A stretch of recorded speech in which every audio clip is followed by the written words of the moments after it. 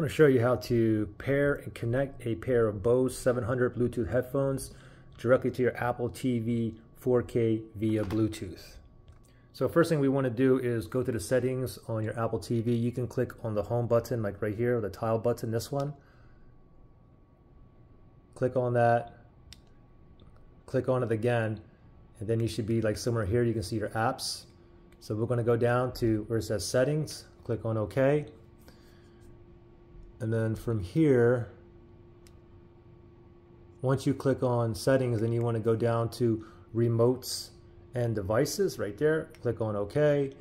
And then from here, we're going to go down to Bluetooth. Okay, we're not going to click on Bluetooth yet. Okay, first we're going to go ahead and put this into pairing mode. Okay, so let me go ahead and just turn these on right here. Here's the button. Let me tap on that. Okay. So I get a blue blinking light, which indicates that it's in pairing mode. So that's what you want, okay? If you get a solid blue light, then it's probably connecting or connected to a different device. You need to go ahead and turn off the Bluetooth or disconnect from there. Or you can reset these as well. You want to know how to reset these? Look in the link below, okay? Anyway, mine's blinking blue. It's in pairing mode. And now I'm going to go down where it says Bluetooth right here. I'm going to click on OK.